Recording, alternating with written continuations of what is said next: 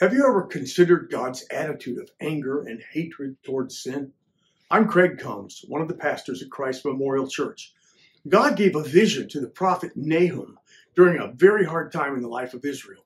The northern kingdom had been sacked and exiled by the Assyrians, and now the southern kingdom of Judah was being harassed by them as well. And God revealed to Nahum his coming judgment on Nineveh, the Assyrian capital. Judah was comforted to know that their enemy would not prevail. God's wrath toward Assyria would be terrifying. He said he will not leave the guilty unpunished. He said none can stand before his judgment.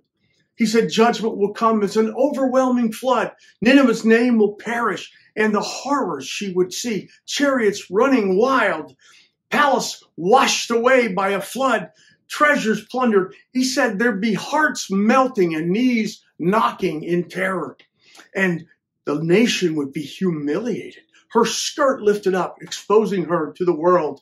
She would have filth thrown on her. All this reveals God's attitude of anger and hatred toward sin.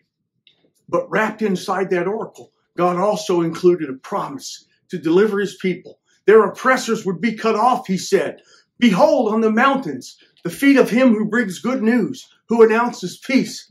And he said, the Lord will restore the splendor of Jacob. All these historical events seen by Nahum are forward-looking prophecies concerning the Lord Jesus Christ, through whom God would both accomplish his terrifying judgment upon sin and also provide sweet deliverance for his people.